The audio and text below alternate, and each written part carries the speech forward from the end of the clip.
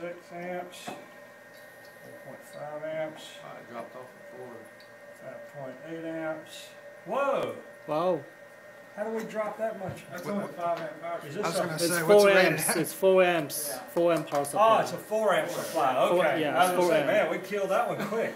Okay. So, all right, I'll do this. Wow, I can't get there. What about What the happens middle if I one? just go to this Yeah, one? the middle one. There we go.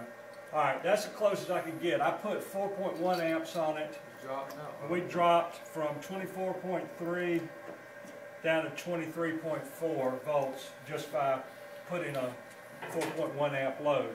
So obviously, if I put anything more, Oh, it's holding up okay in that it didn't crash completely, but we're now at unusable voltage. That's below any of your sensors or anything there, 5.5 amps.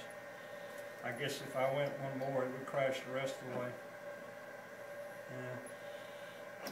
So, all right, so I'll leave this one in there for now. Now I'm going to do the selective fuse breaking demo.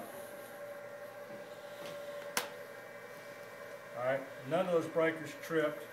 I just crowbar the power supply. It's back. So, switch to a different breaker. That's none it. of the tripped. Power supply goes offline.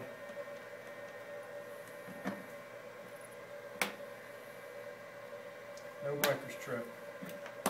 So that's the story there. That's why we think we make a better power supply.